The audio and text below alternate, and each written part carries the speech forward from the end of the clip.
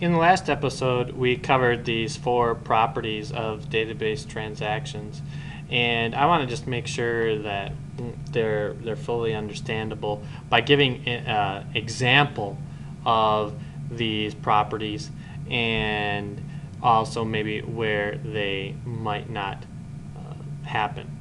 So let's go ahead and create a new page here, and this is going to be our atomic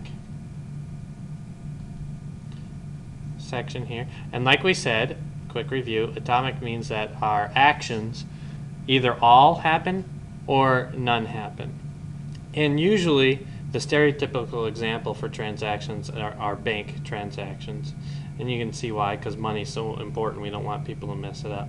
But let's say we do a money transfer as our example. Okay. So our money transfer is going to be from person A to person B, and we're going to, this should be in green for sure, right? We want to transfer, say, $100 between these two people. Now, for this to happen, we need to subtract or deduct $100 from person A, and we need to add $100 to person B.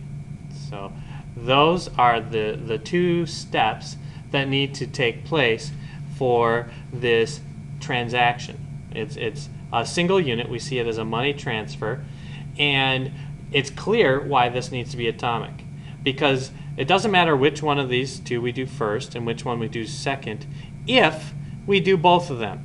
If I subtract 100 and then add 100, money hasn't disappeared from the system.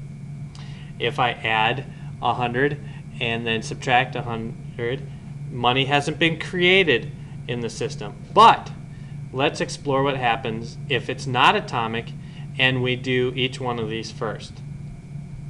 If we do this first, we deduct $100, and then no matter what happens at this point, we see some sort of crash.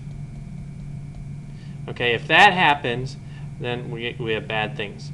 If we subtract $100 from person A and it crashes, our bank, the public has lost money, our bank has gained money, and that's going to lose public trust if we can just generate money for ourselves. On the bank, we'll make sure bank gain money. On the opposite side, if we add $100 to person B's account and then it crashes before we can subtract those $100 from someone else's account, the bank has lost money, and we do not want to do that. Our investors are going to lose trust in us. So in either case, if we fail to have an atomic transaction, we have wrong behavior exhibit itself. And so we must make sure that both the add and the deduct occur, or neither. So that's our key. Both, or maybe we should say all, or neither if it's 2, or none if it's multiple of the steps occur. That's our only options. We can't do anything else. And so we have for this is our commit, and this is our abort. And I run out of page here. Commit. There we go.